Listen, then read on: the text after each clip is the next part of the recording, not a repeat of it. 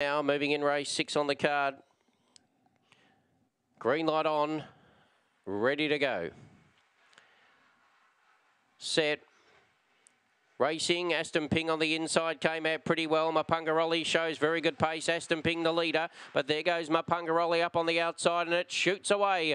Mapungarolli gets about 5 clear. Rocket Bale into second. The inside was Paris Bale. Around the outside, Aston Ping. In the centre was Sit and Steer. Well back, Aston Figaro. Not in it, Kenya Libby tonight with Redeemer Blue, but off the back, and Mapungarolli is still about 6 lengths in front of Aston Ping. Try to boot back Rocket Bale, but it's all Mapungarolli. Mapungarolli wins it. Second goes Aston Ping. Third, Sit and Steer. Then Game Rocket Bale. In behind those, Redeemer Blue. Well back was Paris Bale, Kenya Libby, and Aston Figaro at the tail. 30 and 21 as the gallop.